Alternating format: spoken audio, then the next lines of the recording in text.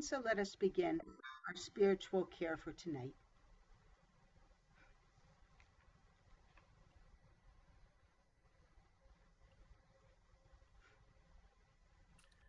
Good evening, everyone. Our 4-part Zoom series this year is grounded in the work of Joanna Macy, who has developed ways to approach the overwhelming circumstances of a global nature, not by solving them or bypassing them, but by thoughtful, intentional, spiritual, and political engagement. Macy explains that we're living in the time of the great turning, when our choices, actions, and attitudes are essential to create and sustain a right relationship with the planet.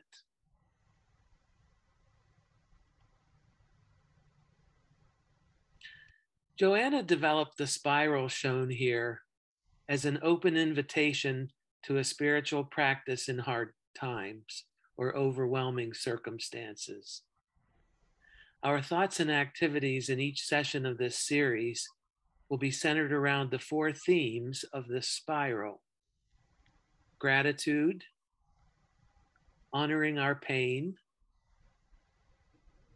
seeing in new ways, and then going forth.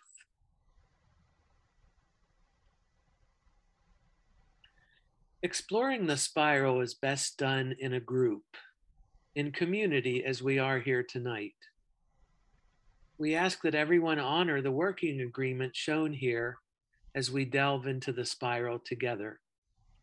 And the working agreement has these parts. Speak for yourself, starting sentences with I. Bring your presence and participation. We want you to speak up. Ask before sharing anything offered here to anyone outside this group, as our stories are our own. The most important thing is that we hear one another and experience being heard.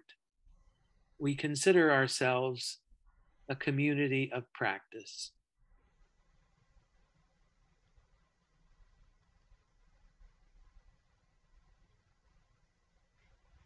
And we take a look at a quote from Pope Francis from his encyclical Laudato Si. And he says, "The worship of the golden calf of old has found a new and heartless image in the cult of money and the dictatorship of an economy that is faceless and lacking any true humane goal."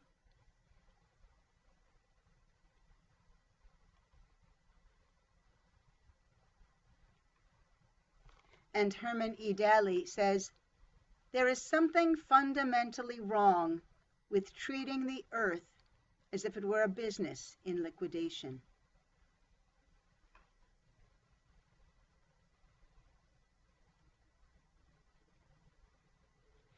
And so we ask ourselves about the theme for tonight: what is ecological economics? To help us answer that question, let's take a listen and a look at this very short video, which I think in a very concise way explains to us.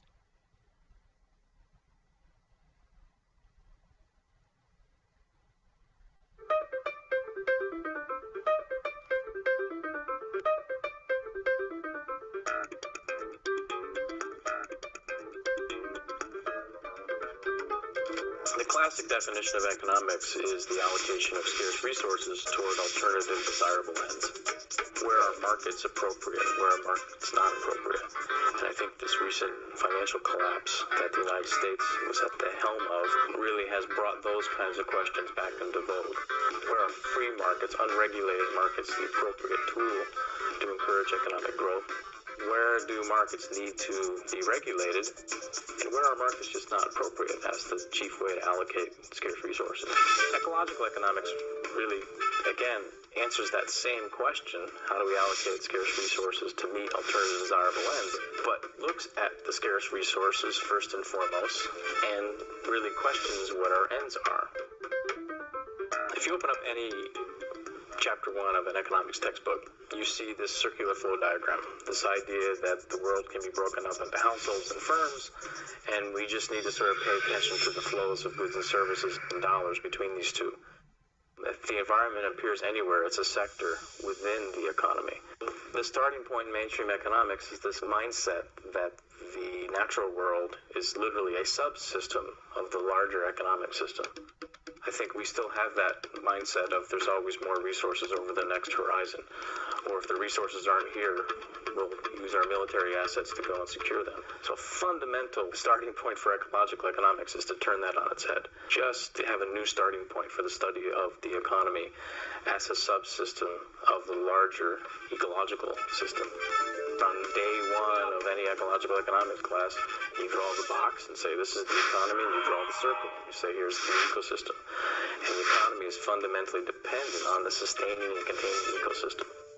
But that as a starting point leads us to very different conclusions about the priorities of economies, about how economies function, and about how we answer that question. How do we allocate scarce resources to meet alternative desirable ends?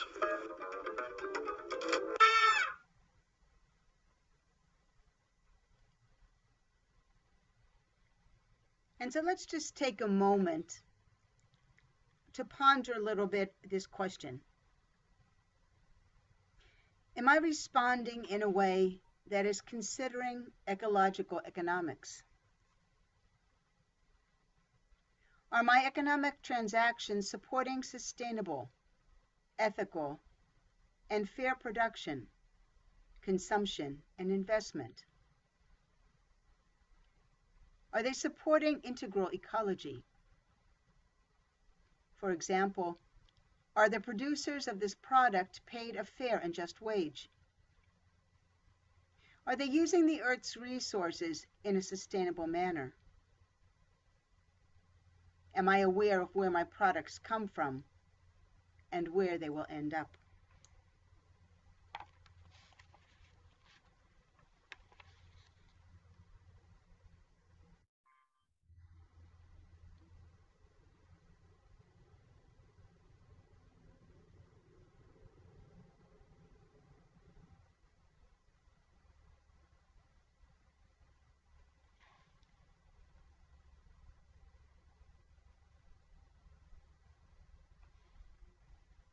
And as we hold those questions, let's take a look at some other thoughts from some other people. The environment and the economy are really two sides of the same coin. If we cannot sustain the environment, we cannot sustain ourselves.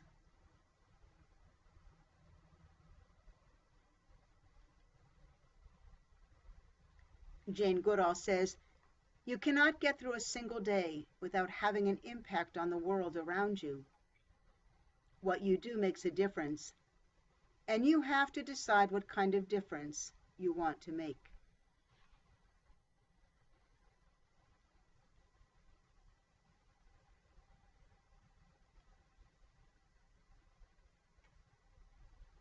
Mary Lou Akawata says, when the people call Earth Mother, they take with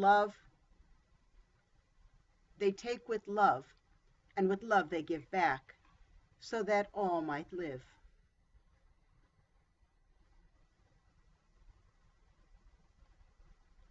And she continues, when the people call Earth it, they use her, consume her strength, and then the people die.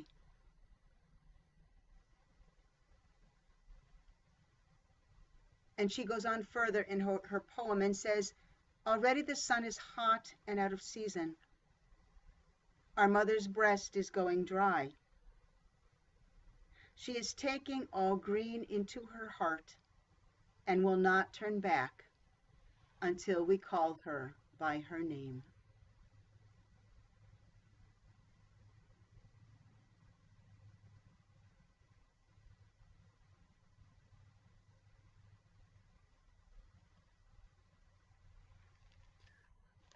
The first part of the spiral is grounding ourselves in gratitude.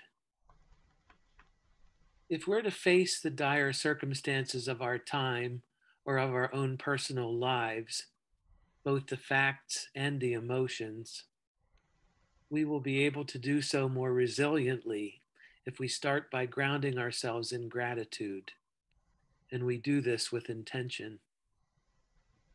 Gratitude isn't an innate talent, it's a skill that can be learned and grown.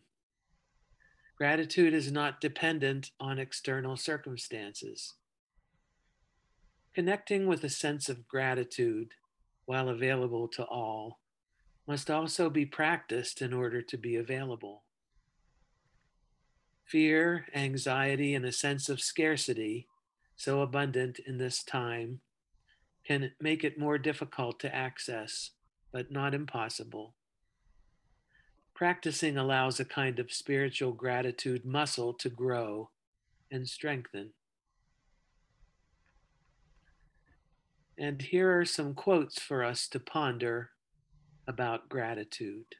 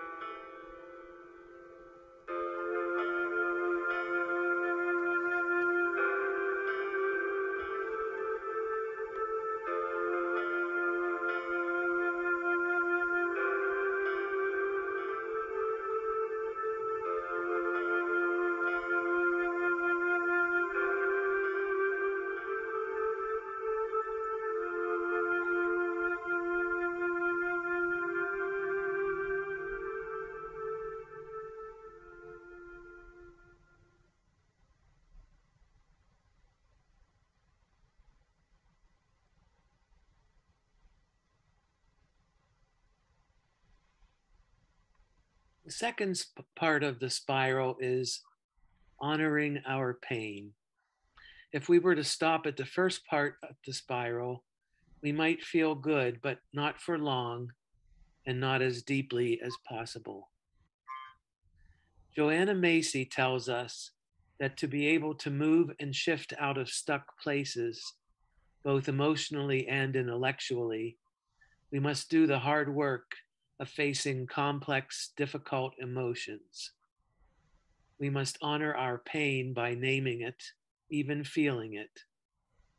It is in doing so that we're part of creating liberation from it, dissipating the power of pain to contort our behaviors into ugly or harmful shapes. In our culture, we do avoidance of pain really, really well. This second part of the spiral doesn't come easy, but it's crucial. Finding and creating both safe and brave space to be able to give shape and name to your pain, especially when this is done in community, allows transformation to take place. We're a part of a great collective existence that holds pain, but also holds other possibilities. And here are some slides to reflect upon.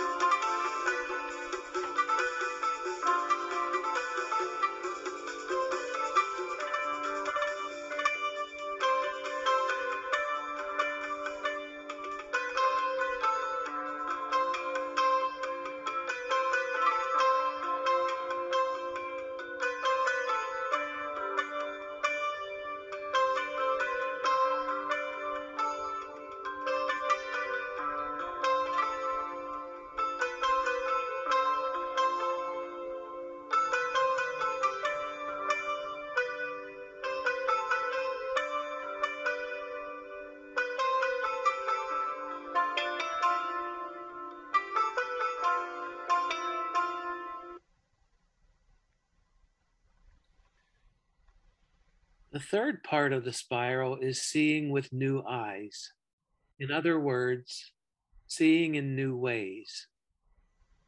If we equip ourselves with the protection of gratitude, and if we've journeyed into the land of honoring our pain, what we just might find on the other side is a new way of beholding our circumstance. New ways that generate healing and move us away from harm of ourselves or others. Leaning into our connection with others, we can consider new perspectives, help us see in new ways, help us entertain what may well be impossible, but may shed light on other actual possibilities. We'd like to play a video right now, a very short one of Joanna Macy that we feel ties in with seeing with new eyes. And she's talking about something called deep time.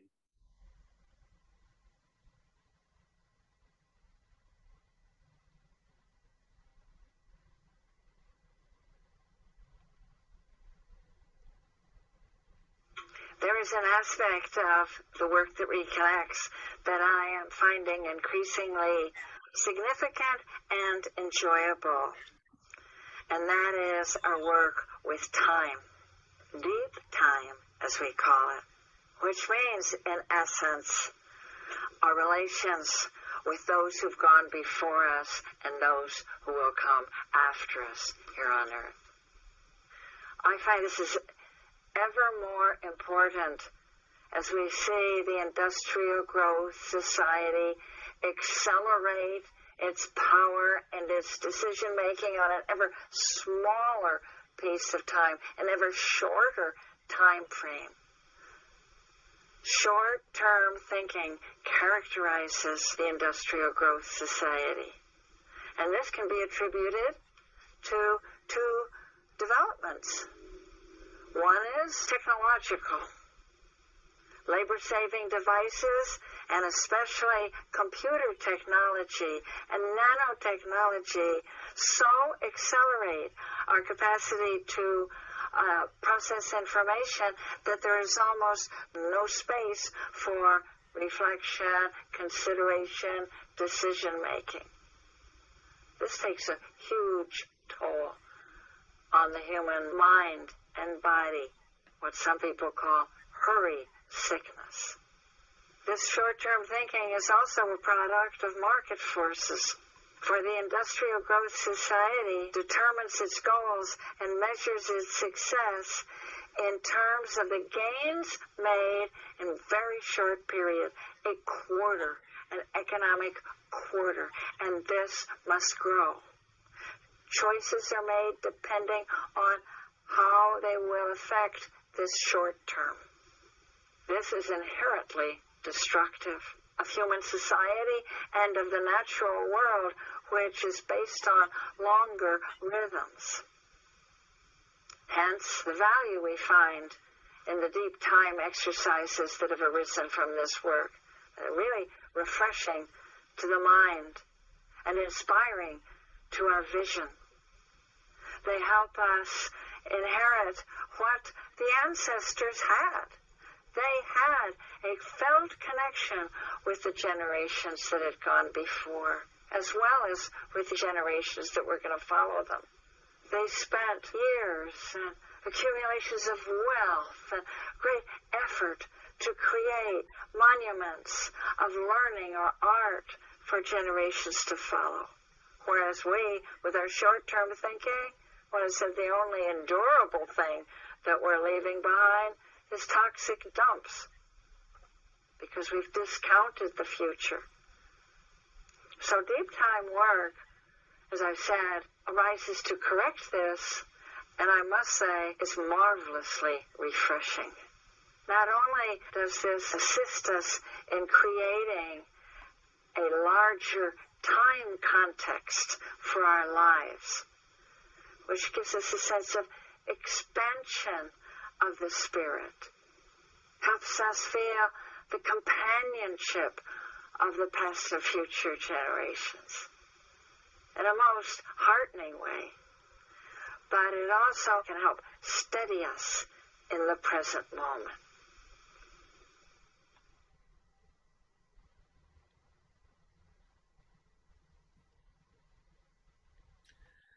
So now we'd like to move on to a guided meditation. It is a meditation based on a poem by Claire Rousel. It's called Becoming Good Ancestors. So if you'd like to get yourself situated and comfortable, we'll start.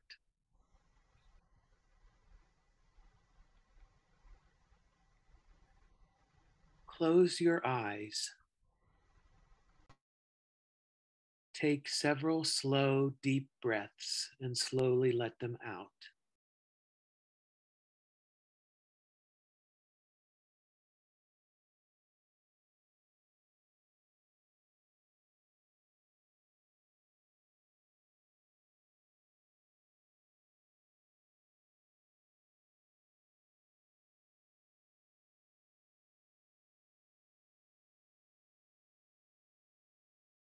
Imagine in your mind that you're moving into the distant future on our planet.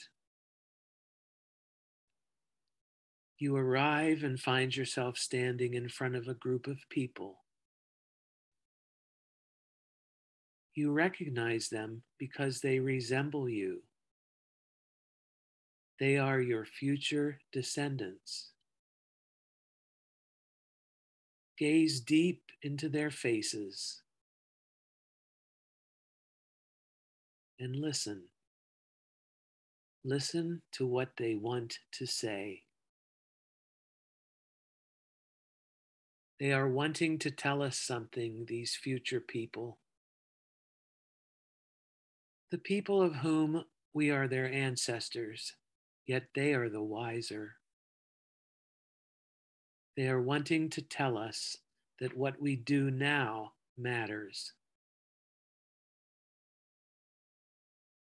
They want us to know that they see the dismembered ways that we live and how difficult it is for us to remember how to return to the family of all things.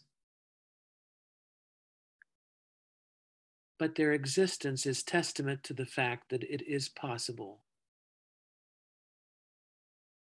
They know we feel trapped by this system of entanglements and obligations and the amputations of our imaginations in a system that only ever intended to keep us blind to the bars of our cages. But they want to remind us that there was a time when we could not imagine a world order that was not based on the divine right of kings. And before that, even, there was a time when we knew what it was to belong, when we knew we were the firefly and the ocean, the stuff of stars, and the breath of birds. They ask you, stroking your hair and touching your face, how did you know that something else was possible? Where did that idea germinate inside you? Show us. Point to the place.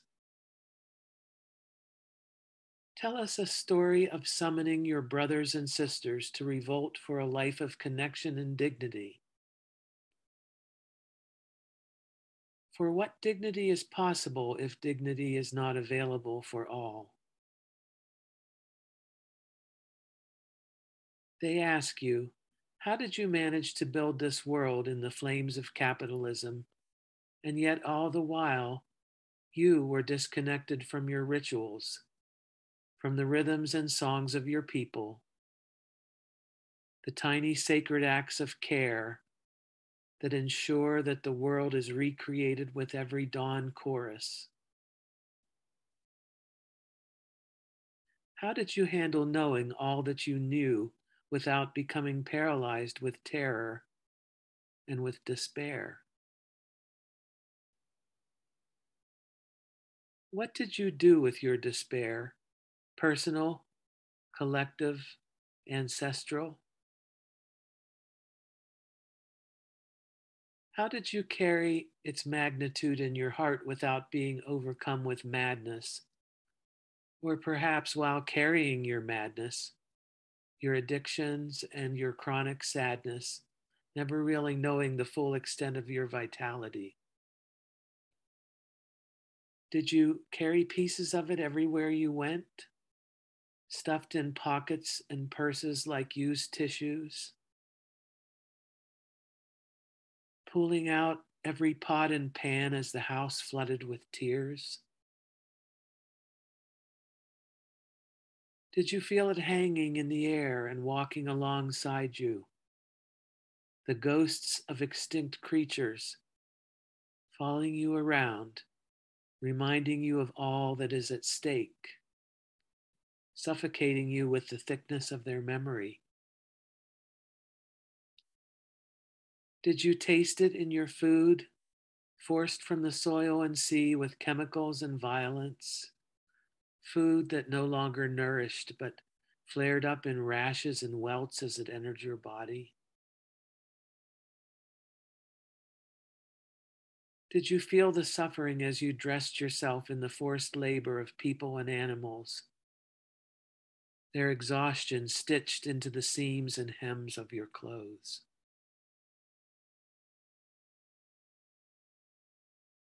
We see you, they say, standing on the shore with 500 years of industry and environmental wreckage and slavery and torture at your back, gasping under its weight, with only the vast Black Sea in front of you.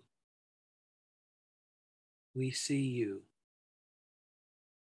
We see you holding the crumbling world in one hand and the germinating seed of life in the other. We know you are listening to your children, to the wind, to the birds, to the voice that startles you from sleep just before dawn, to the harbingers of a new consciousness. We feel how you allow your heart to be broken while every day preparing the house for love, making up her bed, setting a place for her at your table, all with no good reason for hope and every reason to despair. We see what is to come for you and what will remain when the storm, from which there will be no refuge, is over. We see in you the thousands of varieties of potato and corn and wheat, the cornucopia of culture and craft, language and art, the compassion and commitment to the value of the life of the individual and the group. We know what you've known across time and species, across geography and incarnation. We know what you are capable of. We salute you, they say, because what you do now matters.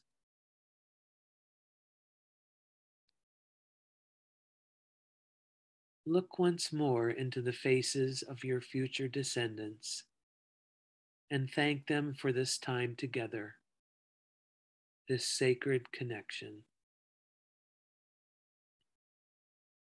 As their faces fade away, slowly, as you are ready, come back to the present, this time and place.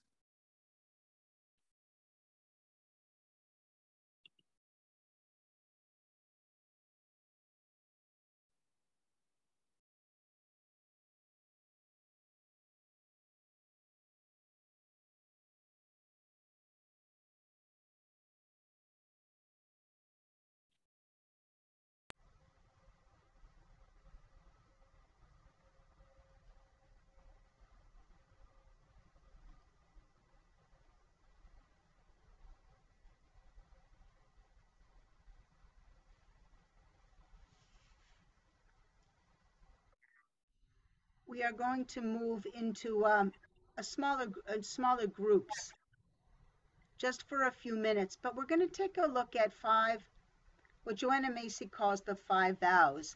I'd like to call them the 5 promises.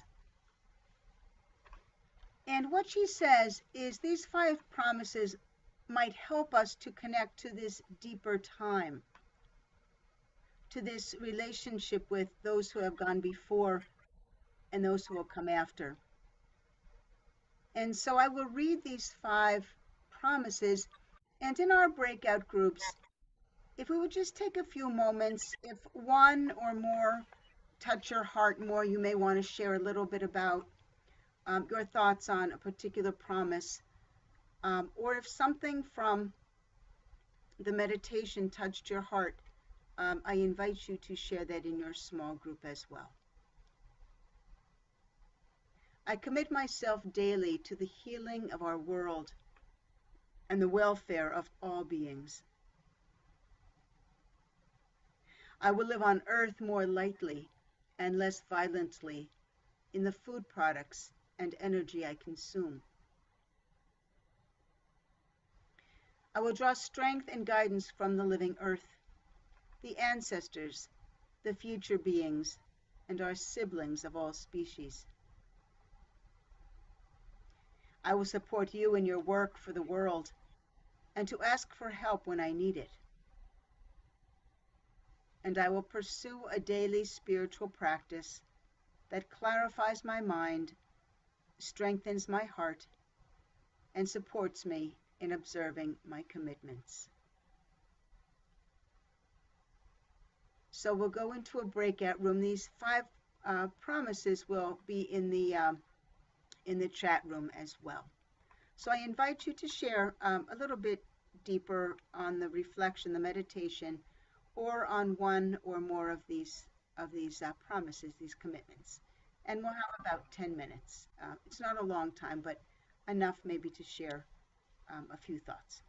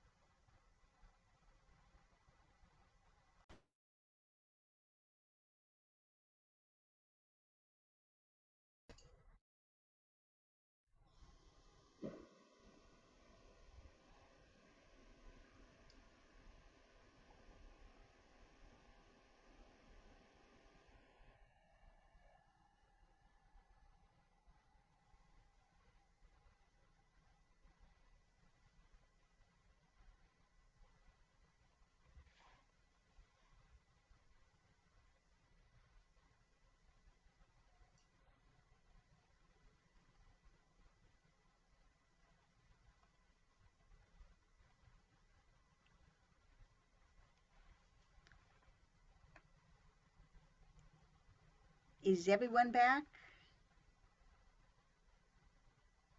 I think so. Maybe we could take a few moments if anyone would like to share within the large group any thoughts, any words of wisdom, anything that your heart wishes to share. We're a small enough group, so if you'd like to share, just please feel free to speak up. Many times what someone shares is really meant for someone else to hear. So with total confidence, please.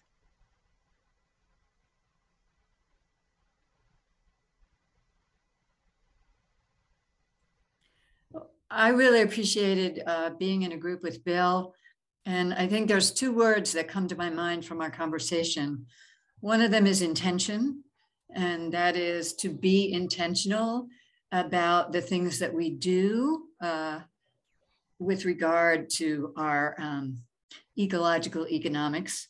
And the second was about hope, that despite the mess the world is in right now, I have that sense that both of us hold hope as we move forward. And so that was meaningful for me. So thank you, Bill. Thank you, Evelyn. Anyone else?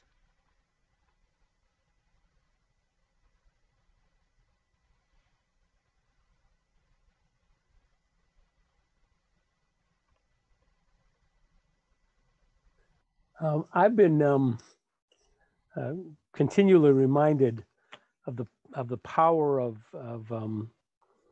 taking action in the face of despair.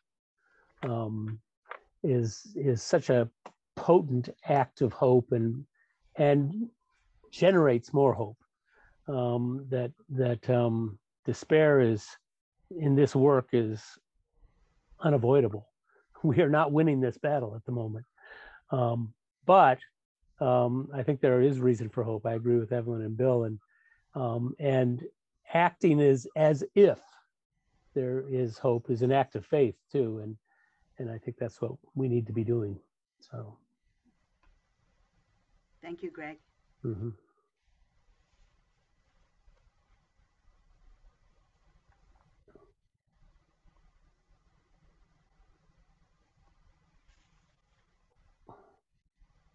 Anyone else? Anything that spoke to your heart?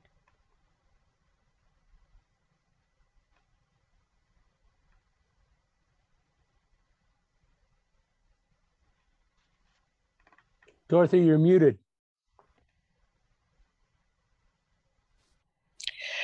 Our group sort of took the opposite way, because we wondered if people from earlier cultures really were consciously trying to protect the environment, or if it was just that because there were fewer of us, we couldn't do that much damage. But I think it also speaks underlyingly to the subject of hope, because even at this point, we have some idea of what we should be doing, but we don't know if we're going to win or not. So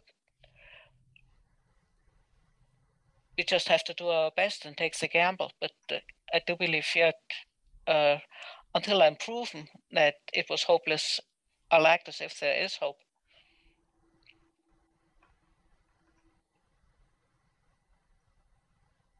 Thank you for sharing, Dorothea.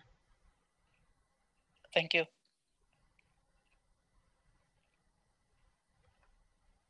Anyone else? I think the Claire Roussel poem and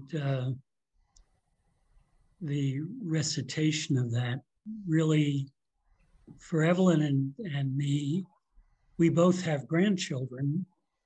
And so, you know, I was certainly prompted to think in terms of multiple generations. And, you know, I think nobody feels that we're going to be able to take the world back to the way it was, at least not in our lifetimes, or even probably the lifetime of our descendants. I mean, the CO2 we've emitted is going to be up there for, you know, hundreds, if not thousands of years.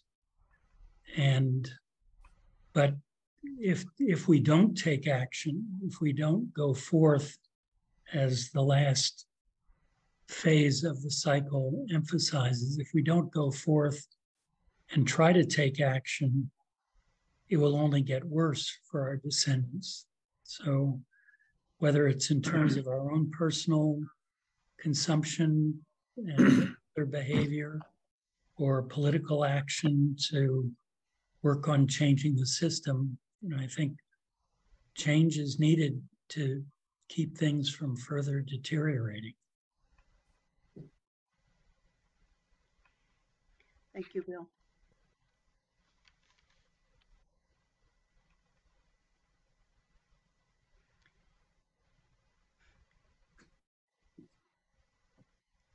And so we hold what was shared and in voices, and what was shared in our small groups, and all those things we hold in our hearts, those wishes, those desires, and we move forward in going forward with hope. The fourth and last part of the spiral is called going forth. With the first 3 points of the spiral, we are cultivating resilience, building stamina, and growing emotional and spiritual intelligence. This fourth point on the spiral is where we take what we've integrated as individuals and as a group practicing together and apply it to our lives, to our communities, and to society. The hope is that in going forth, you've been strengthened so that you can be of service to what Joanna calls the great turning, that you might now embody the courage and creativity that is required of all of us in this time of crisis, in this time of opportunity. Enjoy these following slides and quotes about going forward.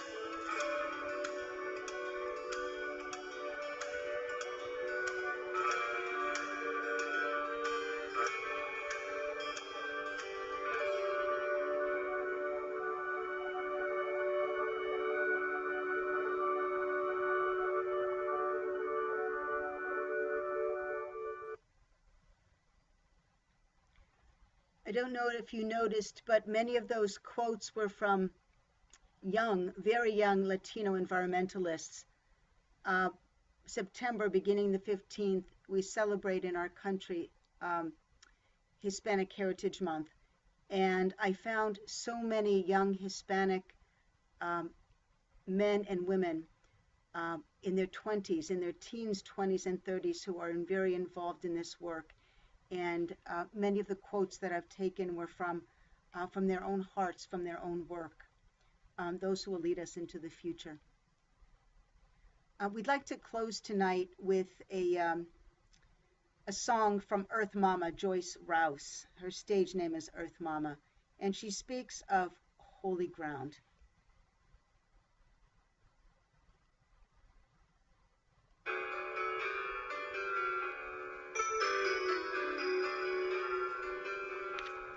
From the cornfields with the tassels gently waving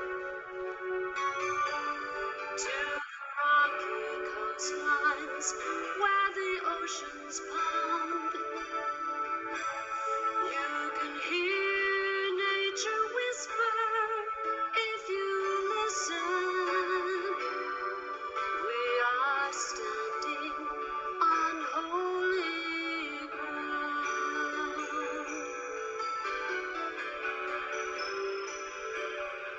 From the landfills where we blindly leave our refuse to the graveyards where we softly lay our dead. From the pastures where the hooves of cattle wander to the houses where we take our daily bread.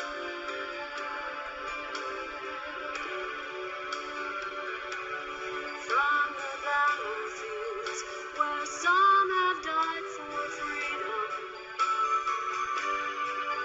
to the halls where sometimes justice can be found. Under boardrooms, churches, factories, and playrooms, learning it's all holy ground. Consecrated in the beginning, Mother of all living things, sacred to all who are here in the core. The earth is a paradise that sings. From the ancient forests, hearkening primeval, to the clear cuts where tragedies abound. Under palaces and barrios and bridges, it's all the same, it's holy ground. Every inch of it is holy ground.